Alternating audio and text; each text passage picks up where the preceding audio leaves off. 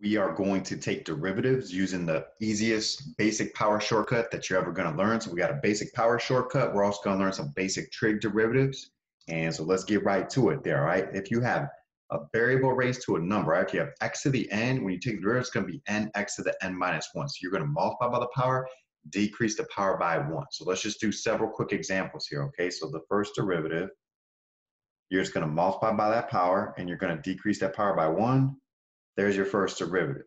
If you have negative exponents, that's fine. If the problem start off like this, 1 over x to the third, you would rewrite it as x to the negative 3 because you want it as x raised to a power before you take the derivative, and then you're simply going to multiply by the power and then decrease that power by 1. So you're going to subtract 1 from that exponent. Make sure you go to -4 there, not a -2. And then general rule is we're always going to get rid of the negative exponents. Make those exponents positive. So drop that down to the bottom. It's going to be -3 over x to the 4th. So we always get rid of the negative exponents. That's going to help us out in our next chapter when we start doing max and mins. We're going to want everything simplified as much as possible here. If it doesn't look like x raised to a power, then sometimes you could do legal algebra to change it to x raised to a power. Like we're going to have to do something on here. We're going to have to do something here. So I can rewrite this one as 5x to the 2/3. Sometimes people switch that around. They put a 3/2 there, so be careful there. The inside number's on top, the outside number's on the bottom. And then you have a number raised to a power. And then if you got a constant on the outside, when you take the derivative, you just take the 2/3 times it by the 5. So you're going to multiply by that power. That's going to give us a 10 over 3. And then you're going to decrease that power by 1. Now, when you subtract 1 from that, you're going to see so many fractions this year. So you're thinking like you're subtracting a 3 over 3 right there. That's going to be to the -1/3. And then again, we need to simplify our answer, get rid of the negative exponents there. All right, so the derivative of 7x is just going to be 7 for a couple of reasons. One, this is a linear function.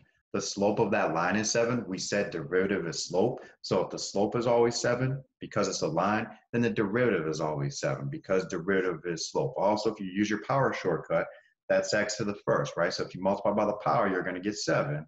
And if you decrease that power by 1, you're going to get 0. And then that x to the 0 power is just going to be 1. So 7 times 1 is going to give us 7.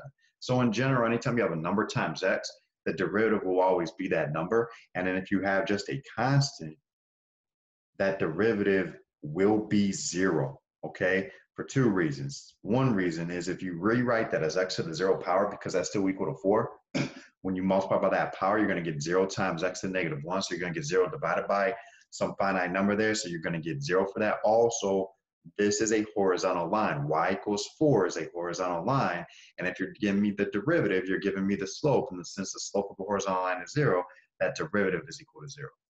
Now, what you can't do when you have quotients, when you have products, is you can't take the derivative of the top, which is 2x minus 3, and then do the derivative of the bottom, which is 1, and then say your answer is 2x minus 3 divided by that 1. You can't do the top and bottom separately and then divide. If you have a product, you can't do the derivative of each one separately and then multiply, okay? But notice right here, this is going to be, even when we learn something called a quotient rule, you don't want to use the quotient rule on this one, okay? If I put an x minus 4 in that denominator, then you can't do this yet with this basic power rule shortcut. If I put an x minus 4 in the denominator, then I must use the quotient rule on that problem. But since you have a monomial, and this is going to be true for derivatives and integrals, anytime you have a monomial, this is why I call it that over that, that over that, that over that problem, right? We're going to put that over that, that over that, that over that. I'm going to rewrite this function, not taking the derivative yet. I'm going to put x squared over x, which is x, 3x over x. The x's will cancel. I'll get a 3. And then 1 over x. 1 over x isn't helpful to me, but I know 1 over x is the same thing as x to the -1. So I'm going to rewrite it like that. And then I'm going to take the derivative. So the derivative, that's like the 1x. The derivative of 1x is just 1. The derivative of a number is 0. And here we're going to multiply by that power, decrease that power by 1. And then we're going to get rid of that negative exponent. In a future chapter, we'll probably get a single fraction for this, get a common denominator in a single fraction, but right now we're okay right there. Since we'll see a bunch of problems with fractions in it throughout the year, I just want to throw an example in there with the fraction. I'm going to use this notation. Remember, this notation also means the derivative, that's dy dx. But with the fractions, you're just going to multiply by the power, decrease that power by 1. So it's like you're subtracting the 2 over 2 from that, so it's going to become a 1 over 2. And then you're going to multiply by the power. You're going to go negative times a negative, it's going to be a positive. Multiply by that power, decrease that power by 1. It's like you're subtracting a 7 over 7, which is going to give you a negative 11 over 7. And again, in the future, we'll probably go ahead and factor this somehow or get a common denominator, one single fraction. But for right now, I just need you to get automatic with your power rule shortcut. I just want you to do a bunch of these, and they're going to all go quick. They're going to all be easy. And I just need you to practice that so it's like automatic in your head, because that shortcut will be inside a bunch of other shortcuts when we learn other techniques. Something that you don't know how to do yet, if I give you like a 2x plus 3 to the 80th power, you know, maybe we got to write that down 80 times, multiply all that stuff out, and then take the derivative, right? But listen, we're going to learn a different shortcut in the future of how to handle stuff like that. What we're about to do now is do some basic trig functions, okay? So what I want you to do is just pause the video and then write down all of your 6 basic trig functions for the derivatives. Here's the original function. There are derivatives. We need to have this list memorized, okay? In the future, we will change the angle. So I just want you to have memorized, like, derivative sine is cosine, derivative cosine is negative sine, derivative tangent is secant squared, the derivative of secant is secant tangent, the derivative of cosecant is negative cosecant cotangent, the derivative of cotangent is negative cosecant squared. And then when we change the angles, instead of just an x, we just want those patterns down, all right? We just want to have those memorized properly. Couple shortcuts here to help you remember it. The C derivatives are the ones that have the negative sign. So like, you know, the derivative of cosine is negative, the derivative of cosecant and cotangent, those begin with the letter C. Those are the ones that have the negatives in front of them. Also, if you know the derivative of secant is secant tangent, the derivative of cosecant, think about it, you got the negative there, and then you just use like the other weird trig function, and then instead of tangent, you're going to use cotangent right there. If you know the derivative of tangent is secant squared, the cotangent, of course, you got the negative there, but then it's like the other weird trig function squared right there. So there's just a couple things there that might help you to remember those, make note cards of those.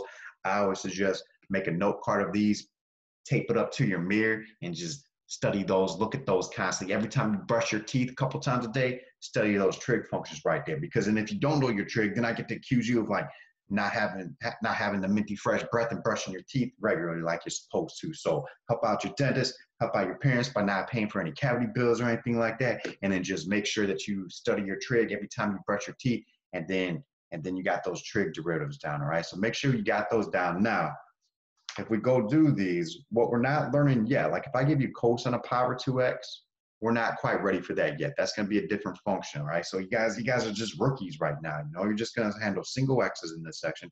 But just a basic example, if you have a constant in front, you're allowed to just carry that constant down. And then you're just going to do the derivative of cosine.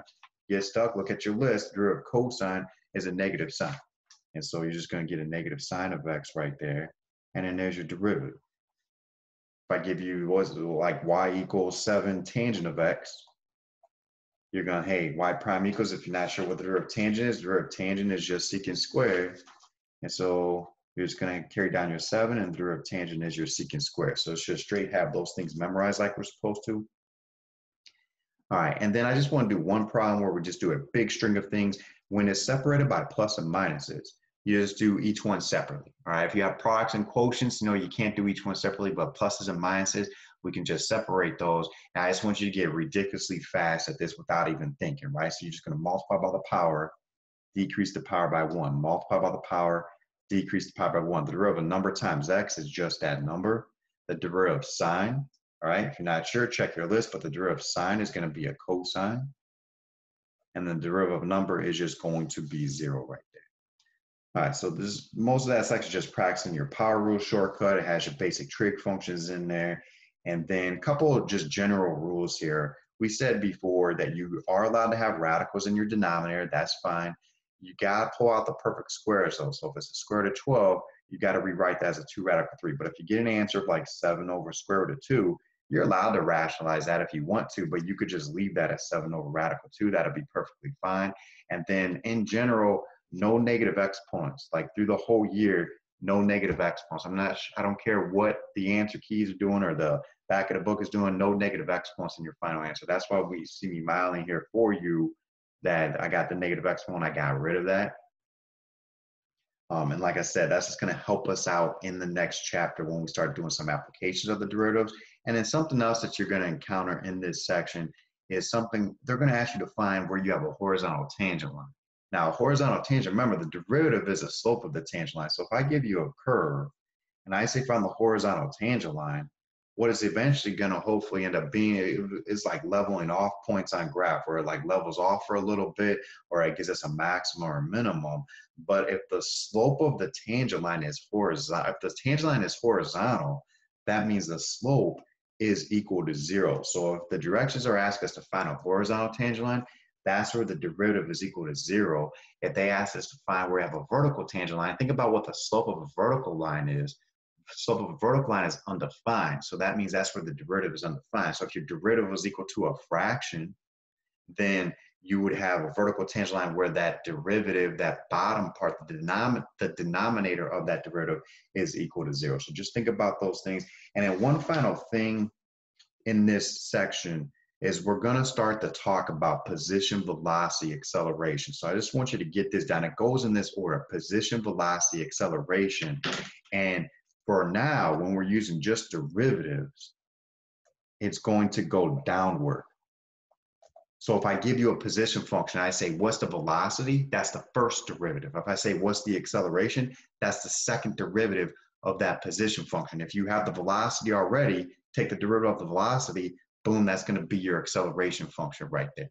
In the future, we're going to do integration, which is like anti-derivatives, right? You're going in reverse. So if I give you acceleration, as you get the velocity, you're going to need to integrate. If I give you velocity, as you get the position, we're going to integrate it. So the integrals goes up that list. So you'll see this several times throughout the year.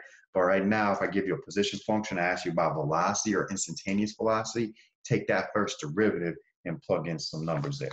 Also, what you'll have to do as well, just like the last section, when it says write the equation of the tangent line, remember, everything you know about derivative is still true. If I say find the slope of the curve or the slope of the tangent line at x equals 4, you take the 4 and you plug it into that equation right there. You're going to get 4 squared, 16 times 3, which is 48. The slope of that tangent line is 48. And then if you get that the slope of the tangent line is 48, and then if I say, what's the slope of the curve, the slope of the tangent line, that's all you're left with right there. But if I say, what's the equation of the tangent line at a certain point, then you either have that point and you do your point slope form, or if you have the x value, you can plug it into the original function to get the y value and then do your point slope form with that. So you'll see the same directions as the last section when we did our main definition of the derivative. Just if you have to write the equation of the tangent line, it should be quicker now, because instead of doing your main definition of your derivative to get that 3x squared, you could just simply do your shortcut to get your derivative, and then you could plug in to get your slope of your tangent line right there.